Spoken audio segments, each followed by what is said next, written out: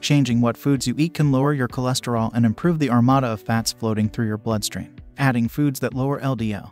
The harmful cholesterol-carrying particle that contributes to artery-clogging atherosclerosis is the best way to achieve a low cholesterol diet. Different foods lower cholesterol in various ways. Some deliver soluble fiber, which binds cholesterol and its precursors in the digestive system and drags them out of the body before they get into circulation. Some give you polyunsaturated fats, which directly lower LDL. And some contain plant sterols and stanols, which block the body from absorbing cholesterol. Oats. An easy first step to lowering your cholesterol is having a bowl of oatmeal or cold oat-based cereal like Cheerios for breakfast. It gives you 1 to 2 grams of soluble fiber. Add a banana or some strawberries for another half gram. Current nutrition guidelines recommend getting 20 to 35 grams of fiber a day, with at least 5 to 10 grams coming from soluble fiber. Eggplant and okra. These 2 low-calorie vegetables are good sources of soluble fiber. Barley and other whole grains, like oats and oat bran. Barley and other whole grains can help lower the risk of heart disease, mainly via the soluble fiber they deliver. Beans. Beans are especially rich in soluble fiber. They also take a while for the body to digest,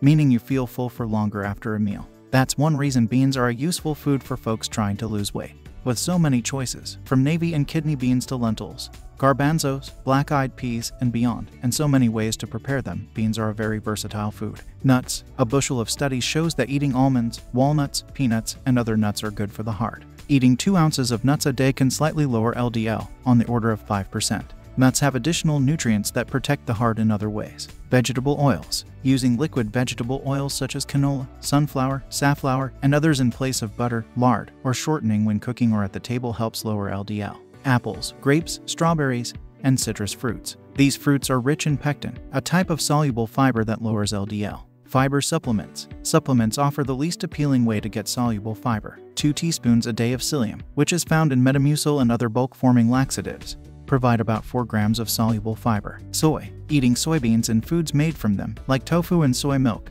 was once touted as a powerful way to lower cholesterol. Analyses show that the effect is more modest. Consuming 25 grams of soy protein a day can lower LDL by 5% to 6%. Fatty fish. Eating fish 2 or 3 times a week can lower LDL in 2 ways.